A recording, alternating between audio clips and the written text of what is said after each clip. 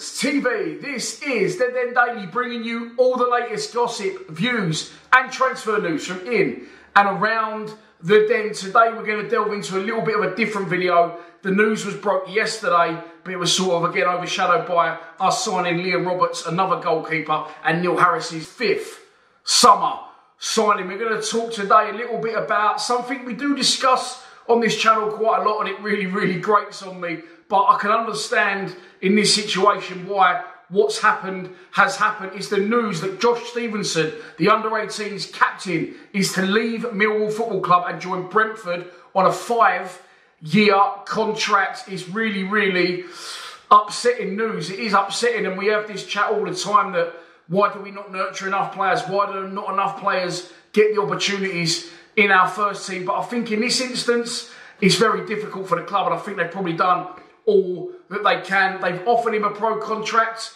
and himself and Cavalli Hayward, probably the best 2 players out that under-18s team, have not yet signed those contracts. And obviously now we can see why Josh Stevenson didn't sign it. Let's hope that we don't lose Cavalli Hayward as well, because he's a really big, strong and powerful striker that knows where the net is. But look, this has happened a few times before, and we say, you know, why do we have these players for so long? Local lads, why do we nurture them and bring them through and spend years developing them, but then they never get a chance in the first team? To be fair, it's a little bit shades of when I said about Idemo Macri the other day, why he's not had so many opportunities under Neil Harris. And I think Josh Stevenson, even more so with his age, he's never played in the first team. Yes, he's an exciting talent. I'll be honest, I've not seen loads of him. I watch a lot of 21s, not so much the 18s. I know they've had the good cup runs over the last couple of years, and I did watch a couple of their games away at Leeds, and again at home I think he might have been against Chelsea. That's something that going forward next season I'm looking into to rectifying, but I'll go into that hopefully if that comes off in another video. But look, people are saying, why have we not already signed him? Why has he not already got this massive long-term contract? Well, okay, maybe yes, but at the same time you can't go throwing 5-year contracts at people if they're not really at that level. He's highly rated, yes. He's come of age in the under-18s over the last season, but maybe he wasn't at the stage a year or 2 ago where you can offer him a 5-year contract. Even if you do, he's then got to accept that contract, and I guess that, you know, he obviously had other irons in the fire and he was keeping his options open, and that's why now he'll probably be going to Brentford. Will we get any money for it? Well, he hadn't signed a pro contract, so I'm saying no. I'm not completely sure. Maybe someone can help me out with that in the comments. People are saying we will be compensated. And I've delved a little bit further back into similar situations that have happened over recent years. Let's start with Darko Gyabi. The central midfielder was bought, poached, taken by Manchester City a few years ago, reportedly for around a 7-figure sum. So I'm assuming he either A, had signed a contract, professional, or it went to a tribunal. He now is on loan at Plymouth for the entire season upcoming from Leeds. He never made the grade at Man City, and as I said, yeah, he's now at Plymouth under Wayne Rooney. He's there this season. He was there for summer last season. He obviously impressed. They like what they saw, and Wayne Rooney has returned to get his services at home park. Next up is Samuel Edozie. Now, I've looked on Transfer Market, and it says that Samuel Edozie, who came through the youth system and is from Lewisham, joined Manchester City in 2019 for around, if Transfer Market is believed to be correct, £600,000. Again, he never made the grade at Man City, but went on to get an £8 million move-ish to Southampton, where he's doing well for them at the top end of the Championship, and of course now in the Premier League after they beat Leeds at Wembley. Next up is more recent, of course. Zach Lovelace became Millwall's 2nd ever youngest player when he came off the bench a couple of seasons ago away at Coventry. Another one that sort of come out of nowhere, and I think that was it down to a lot of injuries within the squad? I'd seen a lot of the 21 strikers, Tom Lee in particular, and Lovelace seemed to bypass all of those, come straight into the first team, done quite well for us, looked like a real talent, but then left Millwall Football Club. Again, it says on Transfer Market that was a fee of £118,000, and he went north of the border to Glasgow Rangers.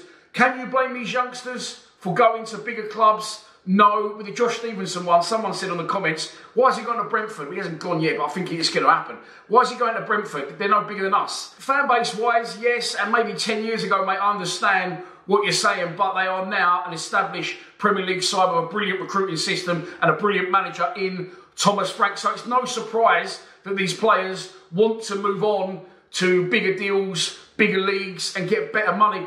Is there a slight hint of, though, and I'm not so sure, but it was picked up in the comments, so I'll go with it. People saying, well, what do you expect? These youngsters don't get the opportunities in our first team. So can you blame them for going elsewhere and pursuing a career? No, because I think in the circumstances of all those players, especially the two that went to Man City, they're going to find it a lot harder to get in their first teams than they are to get into our first teams. Neil Harris was in a situation last season where he had to go with what he knew, he had to go with experience, and there wasn't really that opportunity for youngsters. We're a club really that we're either just outside the playoffs in the 8 years we've been back in the Championship, or we're near the bottom, so we never get that buffer with maybe being safe with 10, 15 games to go. Can't go up, can't go down. It's Millwall Football Club. It's never boring, is it? So, you know, if that happens, then maybe some of these youngsters could get the opportunities. And I've been frustrated at points when they haven't been given them. But I don't think that really would have factored into Josh Stevenson's decision. It will be a massive shame if we lose him. As I said, fee-wise, he hadn't signed a professional contract. So as far as I know, he'll go for nothing. However, it may go to a tribunal and Millwall may be compensated in some way, shape or form. So maybe it's not so much that we don't bring the right players through. As I said, Catford, Lewisham, I'm not sure where Lovelace was from, but he's playing for Glebe before he joined Millwall, so that's just over by Chislehurst way.